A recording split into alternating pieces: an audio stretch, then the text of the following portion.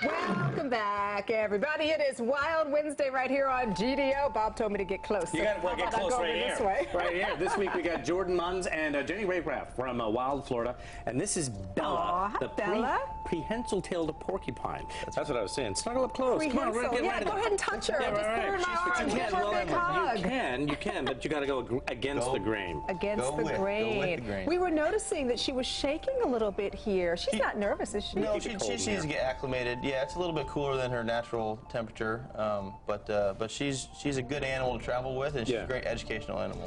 The prehensile tail, it means they can grip, right? Right. Yeah. These particular porcupines spend about 90% of their time in the trees, and so they use that tail to hunker down to hang from. And they're a rodent in South America. So like we have possums and raccoons. Yeah. In South America, they have these pretty awesome animals. So when she travels around, and are you able to take her to schools for kids and that kind of thing? And so what do the kids say when they see something like, well, they say, well, they always ask, are we going to get shot with the quills? I asked that. Yes. That's the same thing. Everyone thinks that, but they actually do not. If they get nervous, they'll actually perk up and just stand their quills up. And if something comes at them, then they'll be stabbed. Which is their way of saying back off. Right. The rattlesnake uses the rattle to warn prey or predator.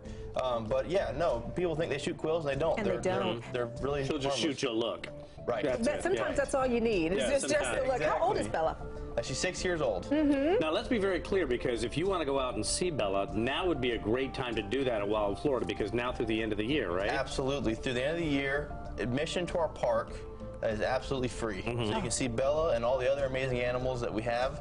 And then, of course, do an airboat tour, because you want to see natural Florida and real Florida, you can come out and jump on one of our airboats, and there's no development guaranteed. Yeah, and if you remember, his face looks familiar, right? Remember back when Houston Hurricane? Yes. He's part of the crew that went down there and they rescued people. Oh, what a great job you did down there. Appreciate that. Some of those same airboats that we use there are still in operation at the facility, and you could maybe potentially ride an airboat that was helping people in Houston. Which we were wonderful work you did down there. I'm so glad that you're able to go down there and help people out. And I think this is such a great educational tool, too, for not just the kids, but for adults as well, right? And do you find that as well, that adults are just as fascinated as kids sometimes? Yes, we have people come from all over the world to visit us. Because we have such hands-on activities at Wild Florida, people leave with a better understanding of wildlife and a more of love for native animals and exotic animals. So we found out a lot here this morning. Yeah, we did. Jenny, you ever been stuck with one of these things or no? I haven't. Yeah, thank goodness, right? Keep it that way. Yeah, we'll go ahead and keep it that way. Who has to pick her up and take her out?